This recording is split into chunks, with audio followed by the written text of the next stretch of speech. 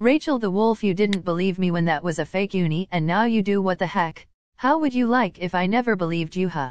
Exactly, you wouldn't like it, so why didn't you believe me?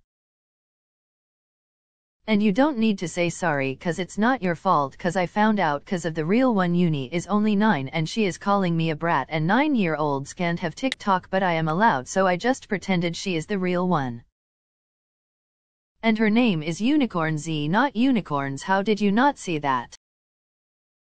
And she types so fast, and the real Uni doesn't type that fast, and if she hates me she would say 9-year-old stuff instead of really rude stuff, and her mom maybe should have saw that, and if she saw she would say she was grounded maybe.